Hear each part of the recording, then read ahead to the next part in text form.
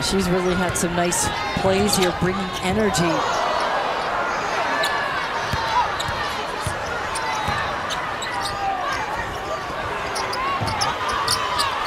Ducharme.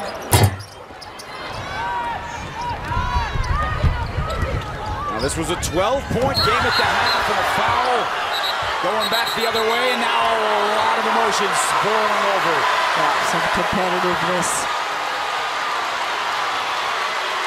Now the officials are going to send both teams to their bench, and they're going to go to the monitor. I think they're going to...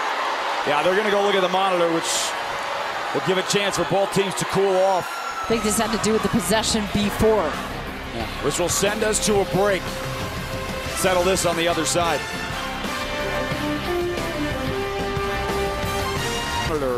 And this is what they're looking at. Now, this is what got it all started. Yeah. So they are looking at this. This was on the defensive end of the floor for Xavier. And then here's where it was called on the floor. Running down the floor, they call an offensive foul on Taylor Smith.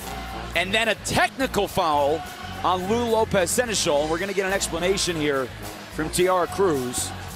So after review, we have confirmed the offensive foul against Blue 3. And afterwards, we have player substitute technical foul on White 11 for verbal misconduct. Okay. Thank you.